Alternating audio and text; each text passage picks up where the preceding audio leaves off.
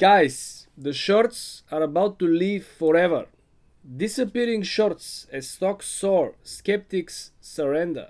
The skeptics of Wall Street have gone missing as the stock market has surged to records unbowled by recession, pandemic and warnings of a dangerous bubble.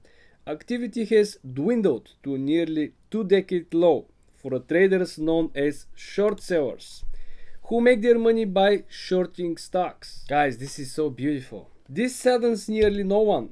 From small fry investors to members of Congress, critics paint short sellers as merchants of pain.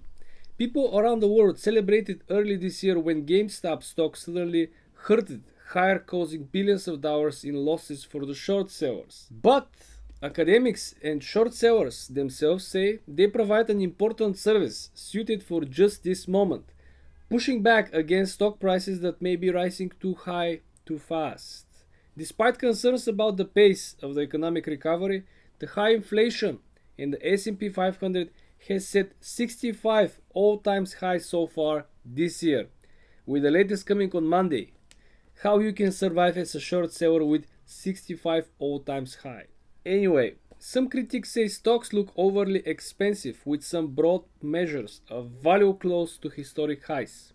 Fewer short sellers in the market means there is less selling pressure, tugging downward on those prices. It can also mean fewer investors looking for overvalued stocks or ferreting out fraud. So, it's no surprise that the short sellers regularly get blamed for driving stock prices artificially low.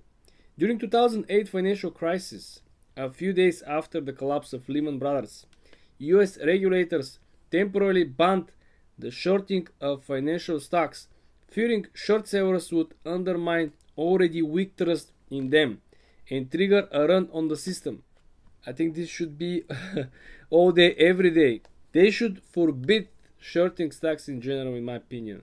Of course, I believe shorting stocks should be available for people who are into investigation, right? If you're a detective about like financial scams, like, you know, fake revenues, fake products, fake services, fake balance sheets, you're the one who can short. Everyone else, average guy, company, hedge fund on Wall Street, just have to chill and be long. This is what I think. Or invest in Shiba Inu coin. Not a financial advice.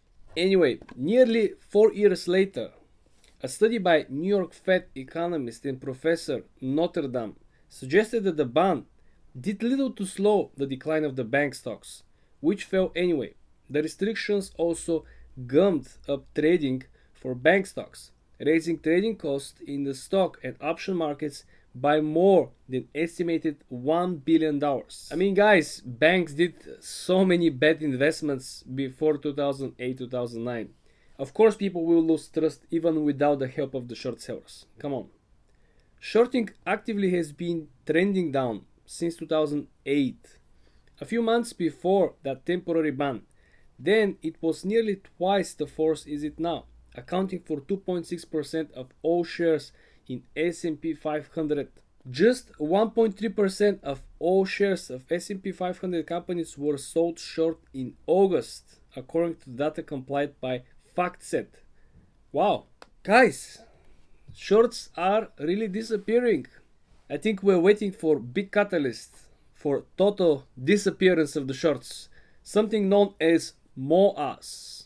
Anyway, my dear apes, subscribe to the channel.